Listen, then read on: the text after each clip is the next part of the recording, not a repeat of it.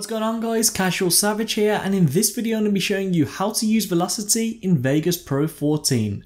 Now just before I get into this video I want to say a shout out to Alex for letting me upload on his channel again. He's going to be uploading on my channel pretty soon. You can check out my channel in the description. I do similar stuff to Alex as well, different tutorials on different softwares. Okay, so as you can see I am in Vegas Pro 14 now, and all I've done is dragged in a video clip along with some music, and it's going to be the same video you saw at the start along with the same music. Now the music is Figure the Graveyard Dr. Ozzy remix, and what you want to do when you insert your video, which is very important, right click it, select properties, disable resample and uncheck maintain aspect ratio. Make sure you do that, otherwise when you come to the playback or render it out it's going to be ghosting. Now you'll also notice these orange lines here. These orange lines are there because I have laid them down. They're known as markers, and the way you lay them down, you just select an area and press M on your keyboard to lay them down. And what you will need to do as well, if you're going to sync it up with a beat, every time there's like a drop, you're going to press M on your keyboard just to lay it out so that it makes it very easy when you come to syncing it. So I'm going to play this for you now, and watch where the orange markers are and listen to the music at the same time. So this is what you need to do as well.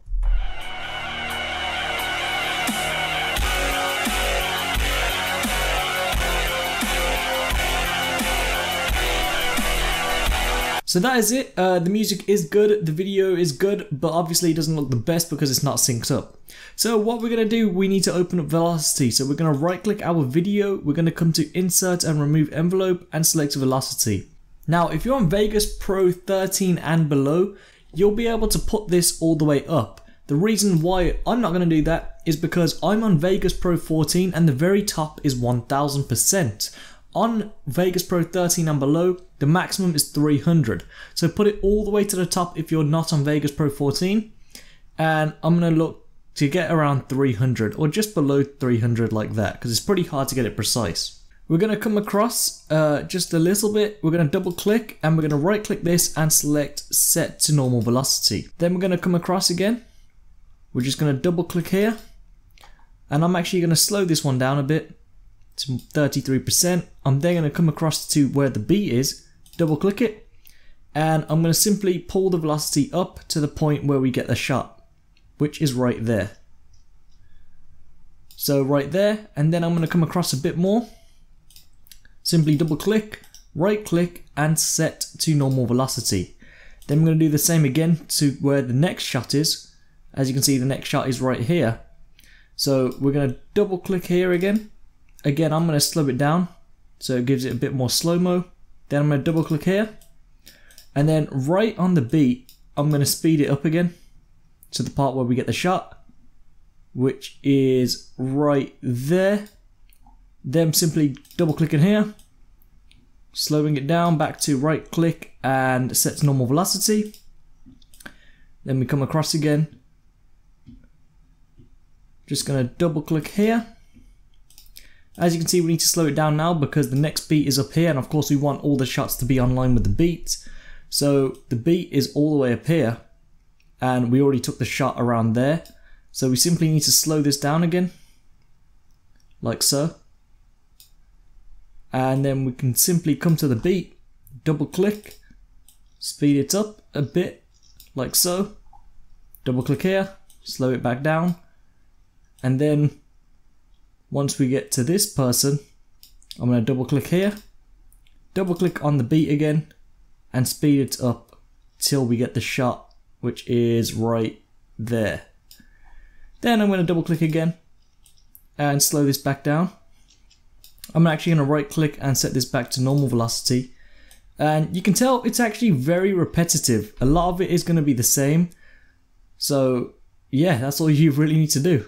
So I'm going to play this through now, and this is what we have so far.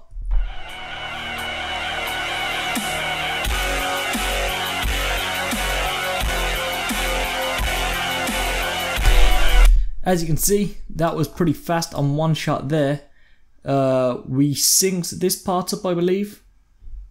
Yep, we synced this part up, but this guy here was straight there, so we need to slow this part down. So we're simply going to come here, double click right next to it and slow it down a lot. 14% maybe. And then we're going to come across again. As you can see, we're about to shoot this guy. So we're going to double click right on the beat drop, speed it up to the point where we just hit him, which is right there. And then we simply double click here, right click, let's set this back to normal velocity, and then we come across, and I believe there's no more shots after that. So let's see how this turned out. I can't promise it's going to be the best because it's lagging on my part, but let's see.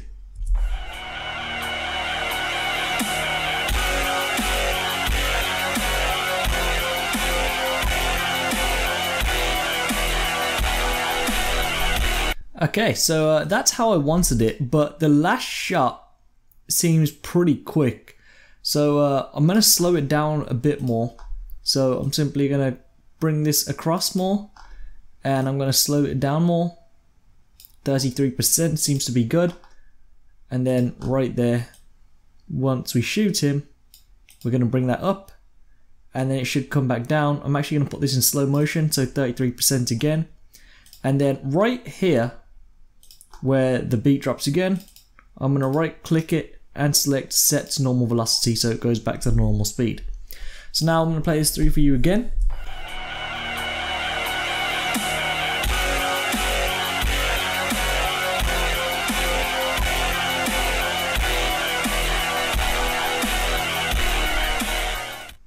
And that is it. So that's the basics of how to use velocity. As you can see, it was pretty synced up as well. And you can tell by what I mean by synced up, when the music had a hard hit, the shot also hit as well. And now I'm going to be showing you another thing with sniper effects. So instead of using the game audio, which most people don't do or most editors don't do, we're going to mute it by pressing the M here. And as you can see, I have a sniper rifle sound effect. I'm going to drag and drop this in. A link to this will be in the description.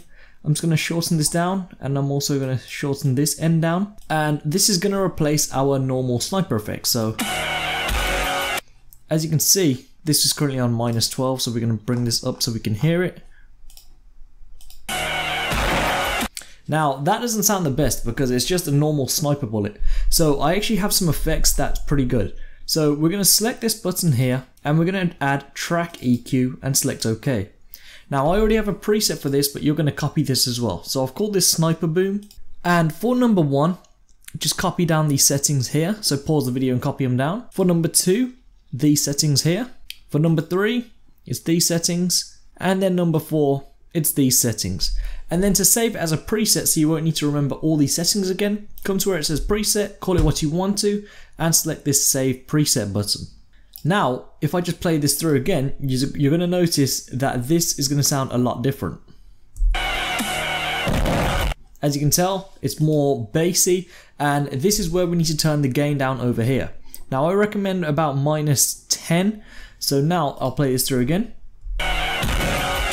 As you can see, it's really a deep hit in bass. And then to simply copy it to all the other ones, we're going to press Ctrl+C. And we're going to find to where we hit the next guy, which is right here. And then press Ctrl+V. And of course we need to bring this back so it is synced up.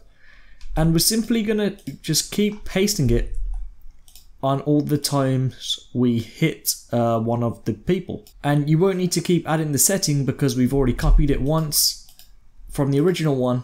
So we already have all the settings saved onto this clip here. Okay, so I've done it and mine looks like that.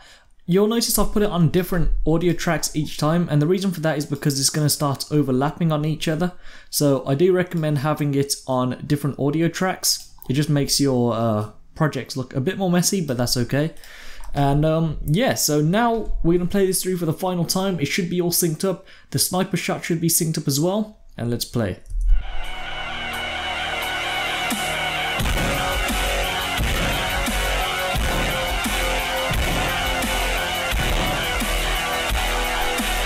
And just like that, it is done. As you can tell, using velocity for edits does help a lot.